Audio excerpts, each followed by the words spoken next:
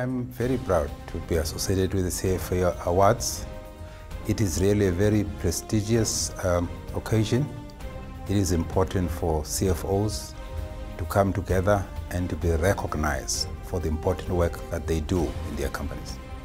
The single most important thing that CFOs could keep in their minds in the years that lie ahead is the difficult economic environment. We are experiencing low growth.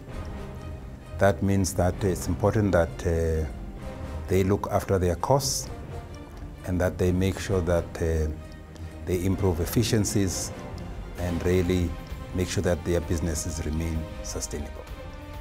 It's important for CFOs to network because in that way they exchange views, they share experiences, and also they learn from each other.